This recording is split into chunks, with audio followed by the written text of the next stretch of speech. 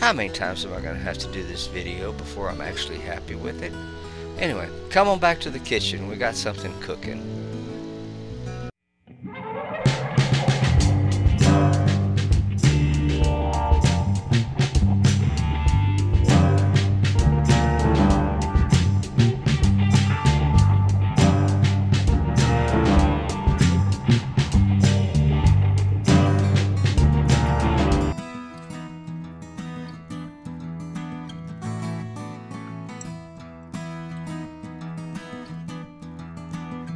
I appreciate you guys joining me today.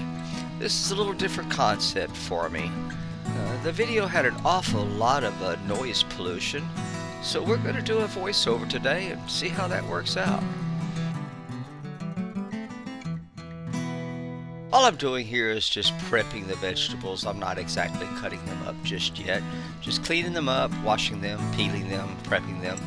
We're going to come back to these in just a few moments and get them all diced up.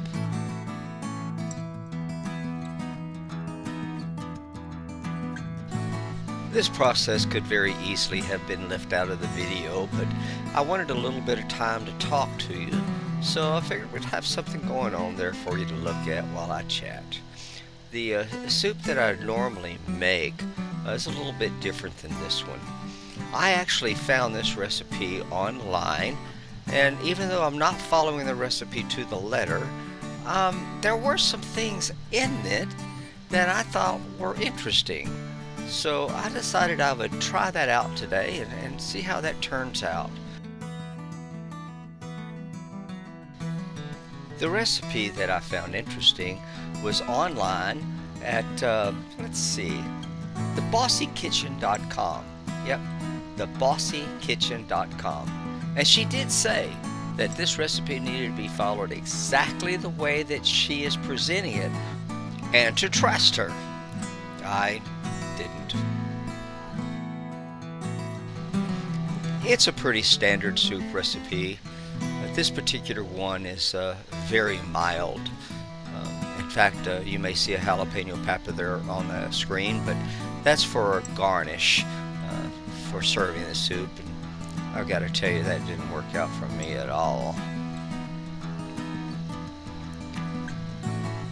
Now, the online recipe calls for these onions to be separated from the other vegetables and used in a different way, and we'll get to that in just a moment. That's why we put them in their own little bowl. This is the Mexican squash that I like to add to the soups. It just adds a nice good texture to it.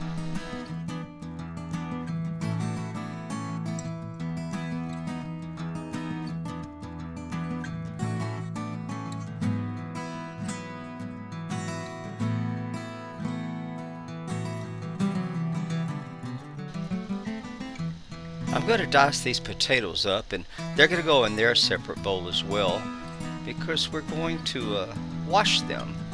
I like to wash the potatoes after cleaning them and help remove some of that starch residue. So they'll just sit in their little bowl in that cold water while we're doing all the rest of the other preps. We'll drain that water out, of course, before we actually add it to the soup.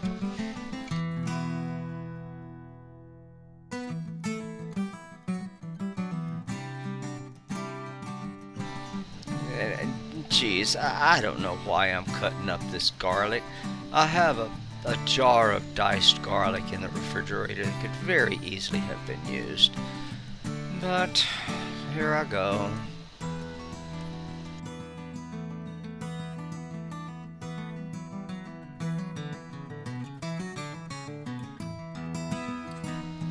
Now the Roma tomatoes here too, they're going to go in their own separate bowl as the onions did. This is something that I got from her online that was very interesting, and well, you'll see in a few moments how they turn out. But they're very firm for Roma tomatoes. Roma tomatoes are definitely the ones you want to use for cooking. They're not much of a salad tomato at all. But I cut them up in what I would consider maybe bite-sized wedges, And we're going to set those off to the side here and save them for kind of a special project. Now, I add cabbage to soups from time to time, and I actually may have added too much cabbage to this one. But cabbage does cook down and almost disappears in the soup.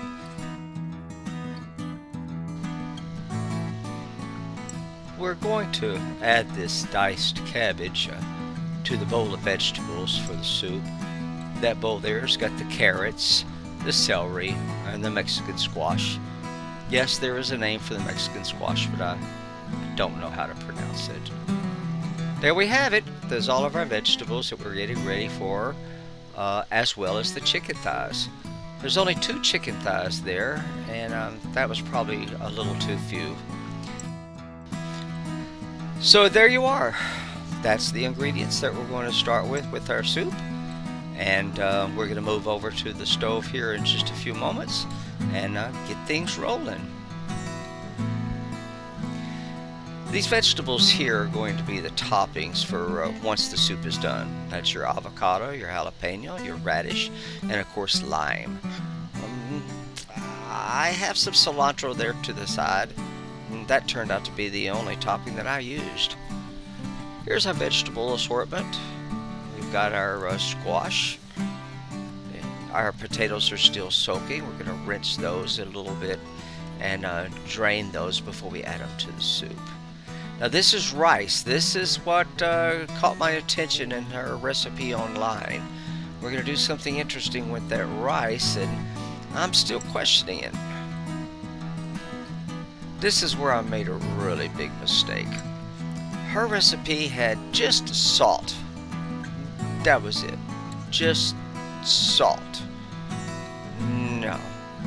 I learned after this is over with that I should have spiced that sucker up. It was bland, alright. I mean, no, mild. And there's nothing wrong with mild. But when you're thinking of a Mexican soup on a chilly, rainy day, I don't want it to be so hot that it destroys the taste buds, but on the same token, I want some savory flavors in it. Get your oil in that pot and get that pot hot. Get that oil hot. Hot, hot, hot. Now, what I like to do is I like to braise the chicken in that oil, and I was a little impatient today and I didn't get them braised the way that I would like to have them braised. She suggested just boiling the chicken. She actually said boil the chicken with nothing but the garlic and the salt, and just that's it. I decided that I was going to stick to my traditional way and braise the chicken. And again, I didn't wait long enough. That chicken is still very pale. But in fact, so much so if it's alive, it's wanting to kick the pot right off the damn stove. Well, let's get the pot back on the fire and get that sucker hot. Okay. Now see, there's our onion and our garlic. And where my mistake was is the garlic should have been with the chicken. And according to her recipe, the onion should not. The onion should have been with the rice and tomatoes. So this is where, you know, she'd probably kick me in the tuchus right now. But then again, that rice, tomato, and onion side is not something that I'm familiar with. So it clearly did not turn out the way she intended.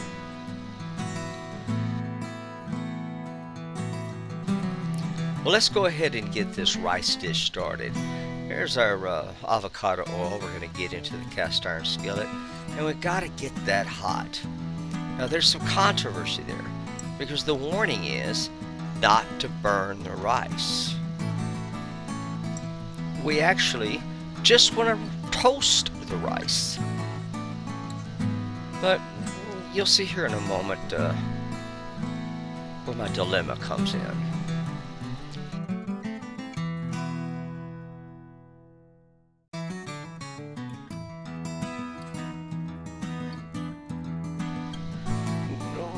what do you think that was? What's that all about? I just can't seem to leave it alone.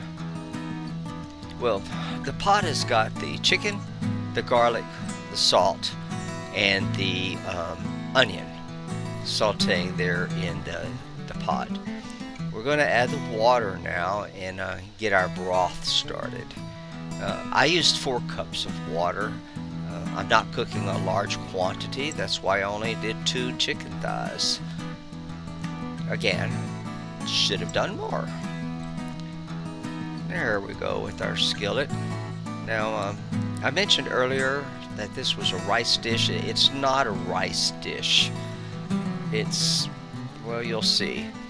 And that little measuring cup of rice, it's far too many. Far too much rice. That's going in the trash. There we go. Now, we're going to let this rice toast here for a little bit. And it's going to be beautiful. It looks like it's going to take for a long time to do it, so just be patient, but watch it. You don't want to burn it. Well, at this point is where the onion should have been added to the rice, and the onion should have been melted down, but coulda, woulda, shoulda. Instead, we're just going to add the tomatoes straight into the dry rice. And I mentioned dilemma. This is it. Those tomatoes have got to cook down. How do you cook those tomatoes down in toasted rice that you don't want to burn? So this took my attention. Now, I've never made Spanish rice before, but this kind of looks like what Spanish rice might start like. This might give me an idea for the future. Maybe I'll try to make some sort of Spanish rice, sauteing it in the pan with toasted rice and all. Well, I don't know. I digress right now. This is not the intention, so we'll just see how this is going to turn out.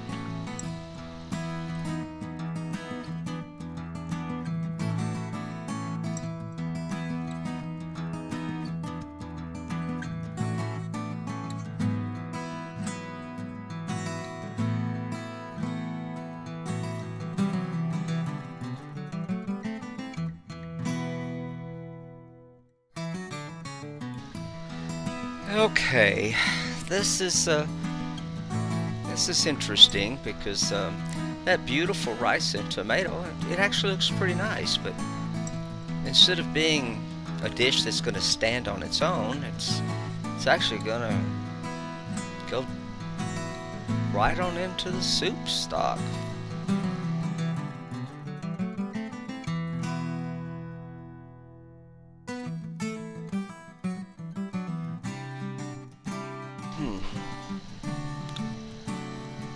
I could also see a problem here too, because that should have been a nice rolling boil. It clearly was not. Oh, it's hot. You can see the steam, but definitely not as hot as it should be.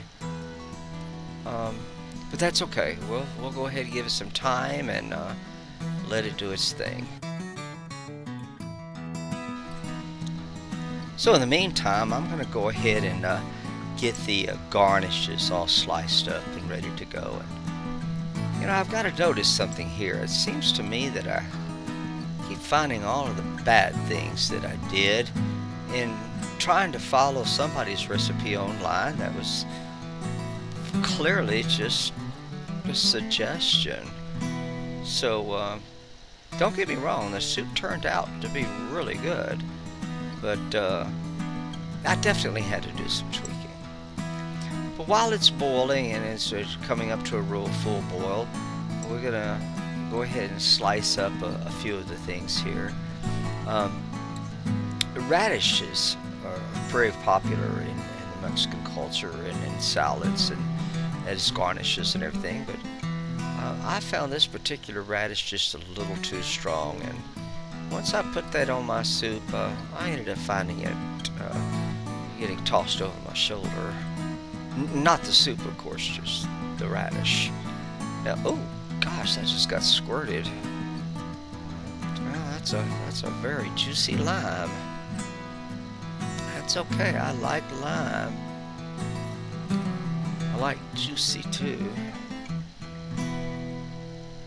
Of course, it's better in a margarita, but we'll try it on soup. So there we go. There we go. Now we got us a nice little soup roller. And we're going to add the potatoes that we rinsed off, and we're going to try to get all those vegetables in there. And again, nothing has been measured out.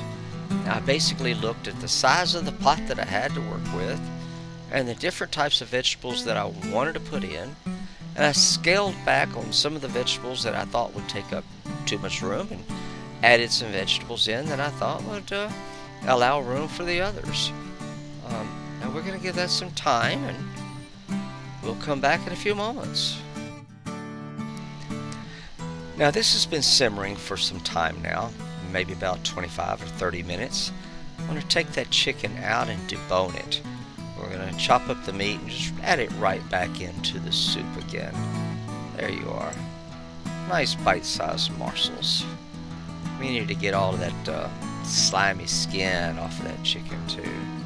There's our tomato sauce. That's going to add a little bit of color to the soup as well as the flavor of the sauce itself. Lord knows at this particular point that soup does need some flavor. Don't get me wrong, it's got some wonderful vegetables in it if you like the flavor of just vegetables. Man, I sure am a negative Nell today, aren't I? I don't mean to be, it's just that I had such high expectations for this soup, and I thought that I could make it work with just the flavor of the vegetables and that little bit of salt and that little bit of pepper. And that's where I was wrong. Now this is a nice treat. We're going to heat that skillet up and toast us some corn tortillas. Now, again, corn tortillas I'm not a big fan of. I much prefer flour. But I wanted something as traditional as I could get for today, and corn tortillas was on the list. Well, that last one looked nice and toasty. So here we are, folks. We're ready to serve up. Looks pretty good. It's very thick, a lot of vegetables, a lot of fiber in that bowl right there. A lot of fiber. Yeah. Let's pick. Oh, no. Let's set that back down. It's a little hot. Why don't we just scoot it over closer to the pot so it's easier to, yeah, there you go. We'll scoot that over to the pot so we can get the juice there. That's not so bad looking, is it? I still think it's a little pale. Okay, definitely got to add the cilantro. I think that the next time I'm just going to go ahead and cook the cilantro into the soup about the same time I put the tomatoes in. I kind of hesitated about that jalapeno there, and you're going to see in a moment that, yep, that jalapeno's gone. I did not want that.